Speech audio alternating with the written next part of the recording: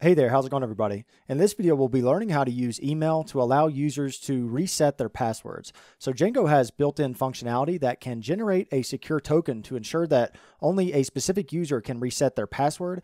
And then we'll see how we can send an email to Django that has instructions for a user to reset their password. So let's go ahead and get started.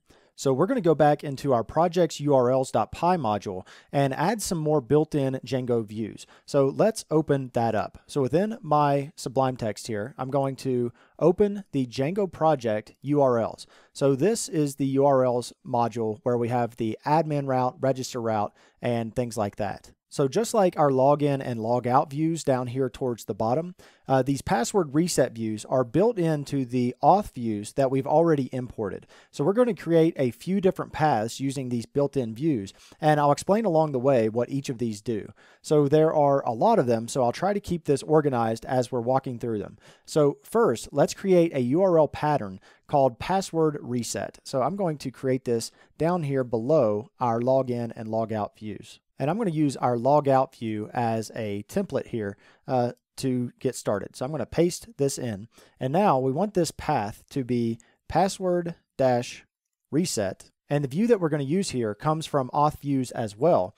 And this is going to be password reset view. And for the template name here, we will put this in users/password_reset.html. And for the name, we will simply do password_reset. Now, this is a very long line, so let's split this up. So I will split this here, and also after our auth views, I'll split that there. Still going off the edge there a little bit, but that's better than it was. So this will be a route that provides a form for our user to fill out that will send a password reset instruction to their email. So we specified that we wanted to use this password_reset template. So let's create that. And we'll create that in the same place that we created the login and logout templates. So that is here in our users app and in our user templates. So in our users templates, I'm going to create a new template here, and I'm going to call this password_reset.html. And within this template, we're going to have a form for filling out our email address. So I'm going to grab one of our other templates as a starting point. So I think the login route would be a good starting point. So I'm going to copy that template and paste it into our password reset template. And now I just want to make a few changes here. So the legend, I will change the legend to reset password. I will change the button here on the submit form to request password reset. And we also don't need this link here at the bottom. So I'm just going to remove that div that is underneath our form and save that. Okay, so now that we've created that path with the built-in view and also created the template, we also need to create the page for after this form is submitted successfully. So this will just be a route that confirms that the email has been sent and tells you to check your inbox. So we need to create that. So let's open up our URLs module again here. And this route will be very similar to the one that we just created. So I'm going to copy this. So I'm going to copy this and paste this in. Now this still looks a little weird. Let me try to split this up a little more here. Okay, so that looks a little strange, but at least you all can see everything on the screen at the same time if I do it this way. Okay, so like I said, this next route is just going to be the page for when our password reset form is submitted successfully. And this route will just confirm that the email has been sent and tell us to check our inbox. So we can set this equal to password reset/done as the URL. For the route that we want to handle this, this is going to be password reset done view. The name of the template that we're going to use is password_reset_done.html. And the name that we will use for this route is going to be password_reset_done. So now let's create a template for this password reset done view. So again, in our user templates, let's create this. So I will create a template in here called password_reset_done.html. So in here, this is just going to be an informative page. There aren't going to be forms or anything like that in here.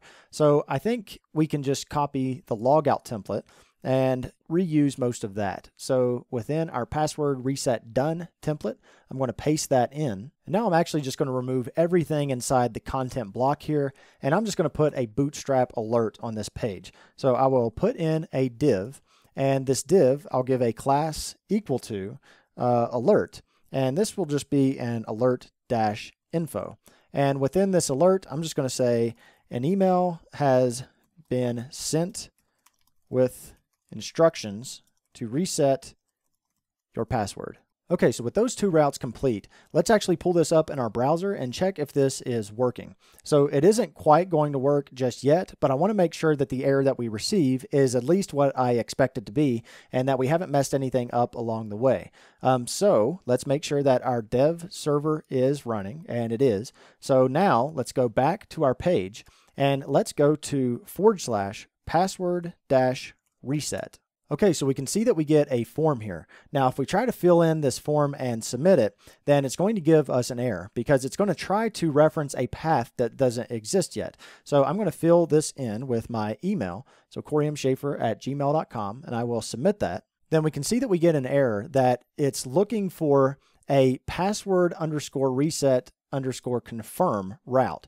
And if we look in the place where the actual error occurred, which is down here in this template rendering, then we can see that it occurred because it's trying to create a URL to this password reset confirm route with these weird values here. And the name of the template that threw this error is called password-reset-email.html. So that is a template that Django is using in the background to create the email to send to the user so that they can reset their password. And when it's trying to create that email from the template, it runs into an error because we don't have a route called password reset confirm.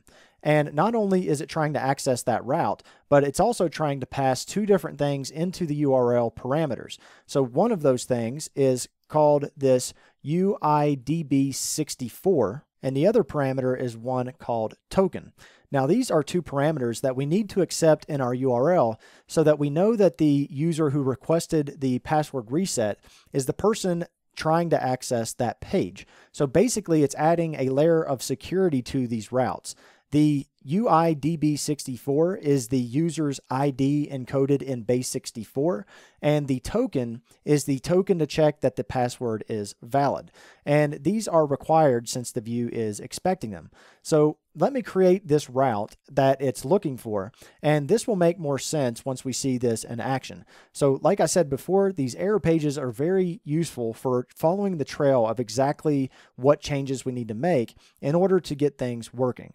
So to add this route, let's pull up our project URLs module again. So I will pull this up and go to our other two routes here.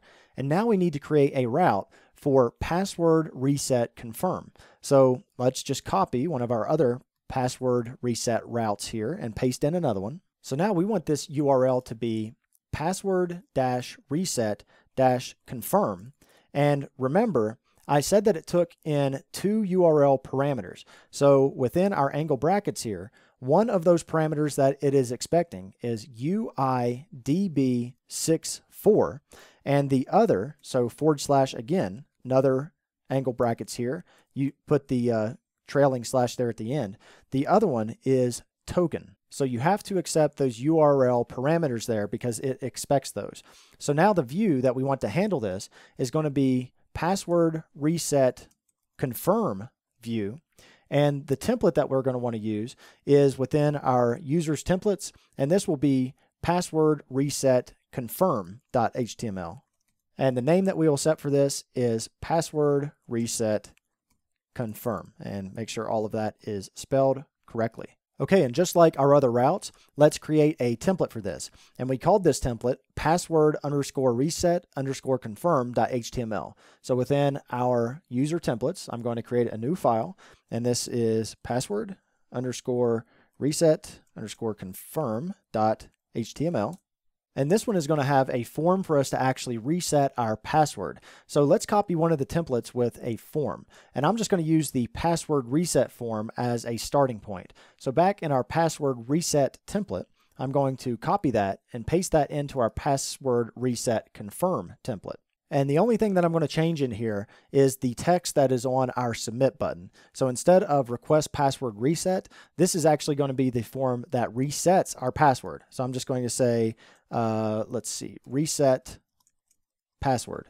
Okay, so now that we have that password reset confirm route that password reset email template was trying to create, now let's try to resubmit our password reset form and see what we get. So I will go back to the browser here and reload our password reset page.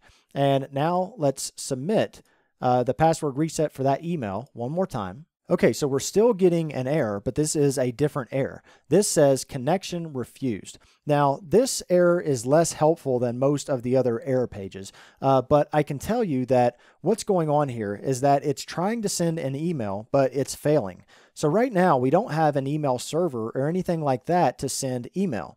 So at this point, you have some choices that you can make. There are a lot of different ways to send email. Now in this video, I'm going to be using Gmail. Now, if you don't have a Gmail account, then you can create one and use these same constants with your username and password. Now, if you don't want to use Gmail, then there are ways that you can set up your local host to be used as an email server with Django, but I feel like using something like Gmail is a better example of how this is actually going to be done in production. And it also gives us practice of actually sending emails. But just in case, I'm also going to link to the Django documentation on how to set this up on your local host, just in case some of you want to do it that way. But with that said, in this video, I'm going to be using Gmail. Okay, so to do this with Gmail, depending on how your account is set up, you might have to let Google know to expect sign-ins from a Python application. So let me pull up my browser to show you this. So I have searched Google app passwords here. And by searching that, there are instructions for how to sign in to your Google account through different applications. Now, if you don't have two-factor authentication, then you can just tell Google to allow sign-ins from less secure apps. But if you do have two-factor authentication, which I have, and which I would highly recommend, by the way, then you can create a password specifically for the application that you want to sign in from. And that is what I did. So the link to do this is the third link down here that says App Passwords Sign In. And the other two pages up here are just two links with instructions, and they'll just link you to that third page eventually anyway. So I already went through that process and have put my password for this Django app in a private environment variable on my machine. So once you have gone through those Google instructions that allow you to sign into your Gmail through a Python application, and you have all that set up, then now we can open our project's settings.py file and set a few variables. So I can open our project's settings.py, and I'm going to scroll all the way to the bottom to set a few more variables here that will set up our email. So I'm going to say email underscore backend is equal to, and within a string here, I'm going to say django.core.mail.smtp.email backend, and check the casing on that. That is a class there at the end. Okay, and now I'm going to set an email underscore host, and these are all caps, by the way. So set an email host to smtp.gmail, oops, spell that right, gmail.com. And now we want an email underscore port, and we're going to set that equal to 587, and that is an integer, not a string. And lastly, we will set one called email underscore use underscore TLS, set that equal to true. And now you need to pass in your username and password. Now for the username and password, I'm not going to actually type those out here for obvious reasons because I don't want anyone to have access to my email. So for this information, I put this in an environment variable. And I have a video on using environment variables to hide sensitive information for things like this. So if you don't know how to do this, then I would just give that video a watch. So to access these, I'm just going to say email underscore host underscore user is equal to, and to access those environment variables, I can simply say os.environ.get get, and I put this in an environment variable called email_user. So now I'm going to copy that. And for the next line here, actually, I'll just copy this entire line. For the next line, we are setting the email host password. And the environment variable that I set for this is email_pass. And this email host user here, this is actually your login email address for Gmail. So be sure that you have an email address set for that value. So with those settings set, I should now be able to send an email with Django and get this password reset email. So let's try this out. So first of all, let's make sure that our dev server is still running, and it is. So I'm going to open up our browser, go back to the password reset page, try to send this to corymschafer@gmail.com again. I will submit that. And it took a little second there, but it says that an email has been sent with instructions to reset your email. Okay, so now if I open my Gmail, which I have open here in the browser, we can see that this has already come in. If it hasn't come in yet, it might take a second. You can just refresh your email until it comes in. If it doesn't come in, then you might have to go through those steps again and see if you missed something there. But we can see that I got an email that says password reset on localhost port 8000. So if you were actually doing this from a website, then this would actually be the domain name here. So if I click on that, we can see it says you're receiving this email because you requested a password reset. Please go to the following page and choose a new password.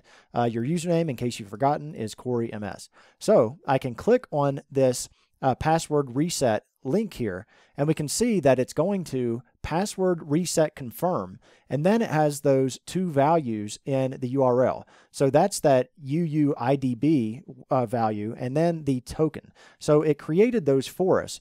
And now when we click on this, it'll pass those to that route.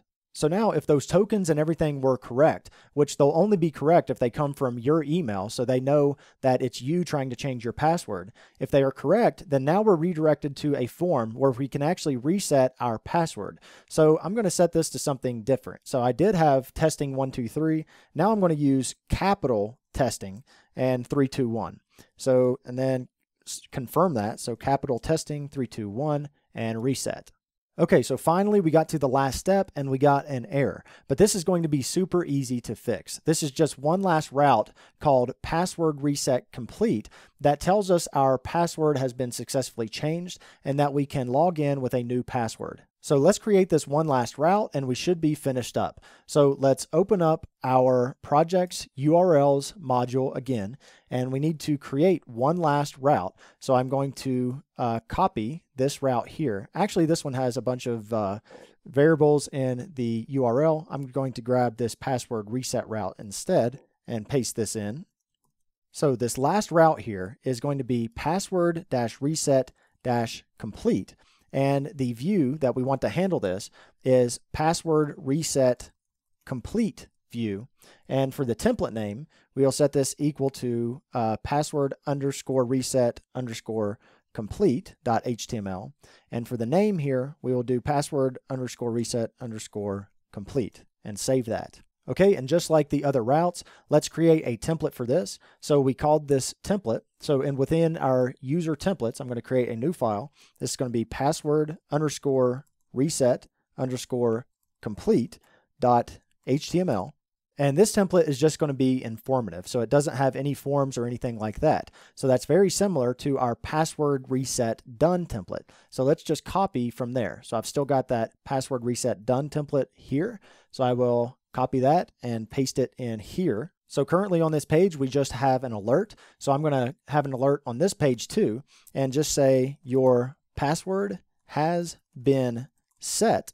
And now we can link them to the sign in page. So right underneath that, I'm just going to do an anchor tag and do a code block here and have this be a URL to our login page. And then for the text of this link, I'm just going to say sign in here and save that. Okay, so with that last page created, let's walk through all of this one more time, and I'm going to point out every page that we are on throughout the whole process. So I'm going to go back to our browser, and let's go to our main page here, and then go to /password reset. So this here is the password reset page that displays the password reset template. So now we'll fill out the form with the email that we want to request the password reset link be sent to. So I will submit that. So when we submit that form, it sends the email and it directs us to the password reset done template that just gives us this information that the email has been sent. So now we can actually go to our email and see the message that was sent. So if I go to my email, then I've got one new message here. So again, this is a password reset on localhost. So I will go here and click on the password reset link. And now we're being asked to create a new password for our account. So this is the password reset confirm template. And lastly, if we fill out the new password, so I'll do the old password of testing321, testing321, and reset password, then that resets our password, and now we get redirected to the password reset complete page. And this is the last page in that process. And from here, we can click on sign in. And if I sign in with that new password, then if everything worked correctly, then you should now be able to log in with your new password. Okay, so that looks like that worked. So that's awesome. So now that we're done with that, there's just one more thing that we need to do.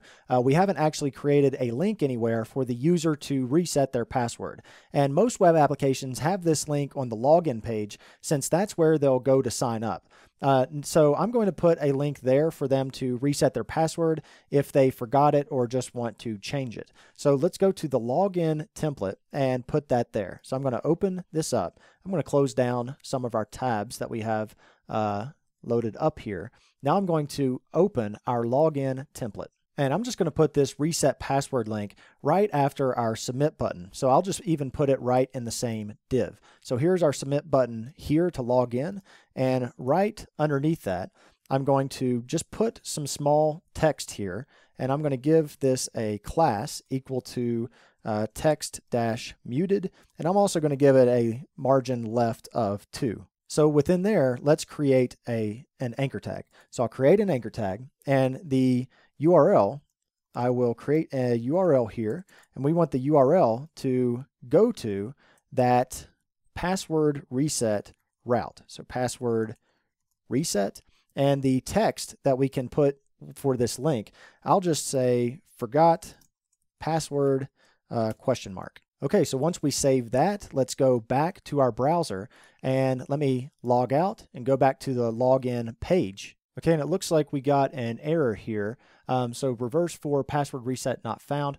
Okay, so that is, I put a dash there. That should actually be an underscore. So back in our login template, instead of URL for password dash reset, that should be password underscore reset is what I named that route. So now let me reload that. So now we can see that right beside the login button, there is a link that asks if you forgot your password. So if you forget your password or want to reset your password, then you can just click there and it takes you to that reset password form where you can type in your email and request your password reset link. And at that point, the user would go through that whole process that we saw before. Okay, so I think that is going to do it for this video. I hope that now you have a good idea for how you can create password reset emails using Django. Now, this is a nice, secure way to do these password resets since Django handles all of that token creation and everything else in the background. It's definitely a feature that a lot of people overlook on applications, but it's one that you're definitely going to need at some point, so you may as well learn how to do it now.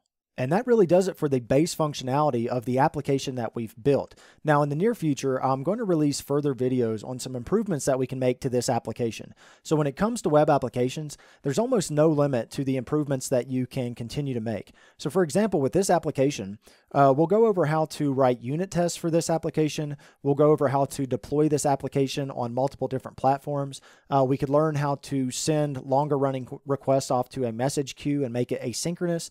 We could add a commenting system, a search feature. There are just all kinds of things that we can do with this application in the near future. So if you have any suggestions for future videos that you'd like to see with this application, then feel free to leave a comment below and I'll do my best to work on a tutorial for that in the near future. But if anyone has any questions about what we covered in this video, then feel free to ask in the comment section below and I'll do my best to answer those. And if you enjoy these tutorials and would like to support them, then there are several ways you can do that. The easiest way is to simply like the video and give it a thumbs up. And also, it's a huge help to share these videos with anyone who you think would find them useful. And if you have the means, you can contribute through Patreon, and there's a link to that page in the description section below. Be sure to subscribe for future videos, and thank you all for watching.